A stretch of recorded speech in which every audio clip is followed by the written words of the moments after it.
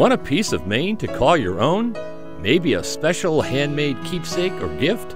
Then a visit to the Maine Crafted Gallery at the Acadia shop is definitely in order.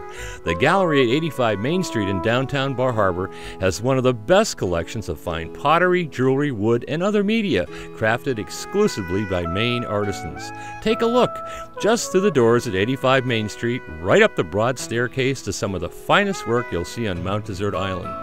Lovely original photography by Dan Hatch, and striking photo images of the work of artist Howie Montenko, who bathed the bridges of Acadia National Park with light and captured the moments on film. There's also pottery from the Potter's House, Anderson Stoneware, and Camden Pottery, landscapes by watercolorist Marion Smith, and jewelry by Acadia Dreams and Paper Moon.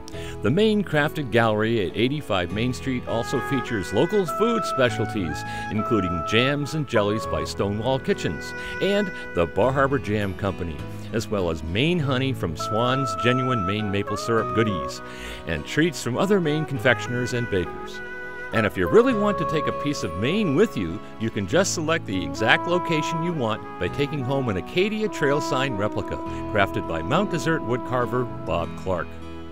The Maine Crafted Gallery at the Acadia shop at 85 Main Street is proud to offer a broad selection of exclusively Maine-made crafts with something to fit every budget. The Maine Crafted Gallery is open 7 days a week until 9 at night or later.